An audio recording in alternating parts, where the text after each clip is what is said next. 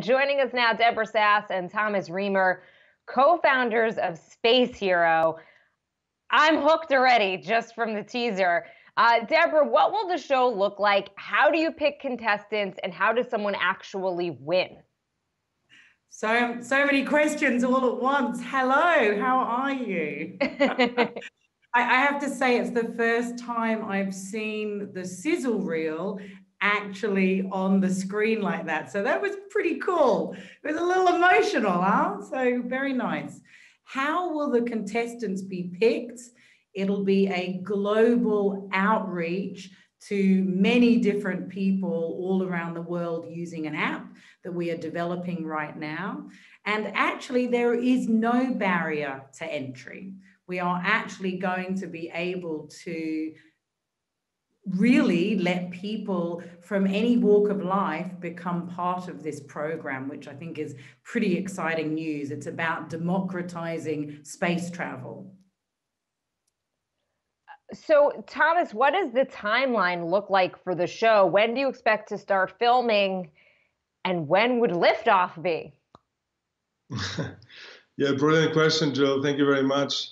Liftoff is planned to be in the first quarter of 2023, so literally 2 years from now, which sounds a long time, but it's actually not a long time at all, because it will be preceded by the training, by the competition season, right? And also by the application phase, which we have extended to 6 months, so that everybody on this planet that really wants to go to the International Space Station has a chance to come forward and apply.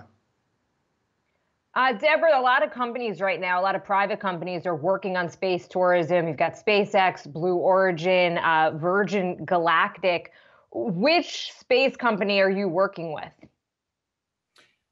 Well, what we're allowed to say in public is that we have a brilliant broker called Axiom Space. They've been in the news quite a bit. I think you'll be able to follow some of that stuff. And they will be securing our ticket with a launcher. Now, there are 2 launchers available in the world to take somebody to the ISS, one being Roscosmos and one being SpaceX. Thomas, what do you look for in a winner? So I will tell you, I'm watching right now For All Mankind on Apple TV. I don't know if you guys have seen it. So I'm super into this segment right now because I'm all primed up on space travel. What do you look like? What are you looking for in these future astronauts, or at least these future space tourists? See, a lot of people bury their hope, right, when they wanted to fly to space when they were in first grade, because they understand that it becomes harder and harder and harder, right? The conditions that, all the space agencies put up there are quite hard to reach, double PhD, 10,000 hours of flight experience. This is not the people we are looking for, right? What we find interesting is, that this aspiration of going to space, affects everybody's everyday life, right? And if you want to go on that journey with us, you absolutely should do so. The second portion of the word space hero is very much important to us as well. A hero for us is somebody that, is giving something to others voluntarily without asking anything in return. A lot of people are doing that without knowing it, right? They are taking care of families, of their, relatives, of their neighborhoods, servicing other people as firemen, as doctors. And that's exactly the people that we want to encourage to take part in this competition, because if you're a hero down on Earth, you will be a hero in space for sure. What do you hope, Deborah, that viewers take away from the show? Every time we tag somebody on Facebook, we're actually using satellites in the sky. And so few people know the technology and the advances that space has actually provided to us here on Earth.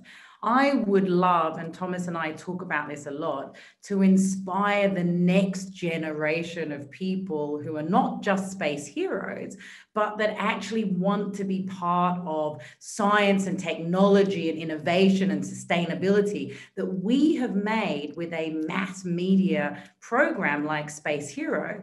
We've made space more accessible. We've made it mainstream. We've made it sexy and cool. Yeah, it's just crazy. I'm curious what you guys think, and we don't have that much time left, but what you think the next space race is going to be. Is it Mars? Where do we go when it comes to space travel? Thomas, I'll start with you. So I think that a lot of people always think that, it needs to be science driven, it needs to be exploration driven, right? But I don't think that's all. A lot of the chances that we have in exploring other worlds and space in particular is that we can offload things that we don't want to do on this planet here, because ultimately this is our home planet. We want to live here for a long time. We want to live under great circumstances in a near paradise, right? And if we have to offload things that are destroying our planet for our sake, right, then we should do that. Manufacturing comes to mind, a lot of other things, right? The sourcing of energy, etc. And I think that's where the next space race is going to be. Who can make it feasible to do manufacturing in space? Who can, get solar energy down to Earth through space in a feasible way? That's the race that I see. And Deborah? Well, I'm going to take the non-approach in regards to, I just want to see people get more involved with science and technology, engineering, maths, arts, entrepreneurialism, money. And I think this show will help to really inspire people that don't necessarily come from education, that don't necessarily come from money, that don't have the same opportunities that perhaps us in the Western world got. That's what I would love this legacy to be. All right. I can't wait for it. Deborah Sass and Thomas Reemer, co-founders of Space Hero. So great to have you guys on.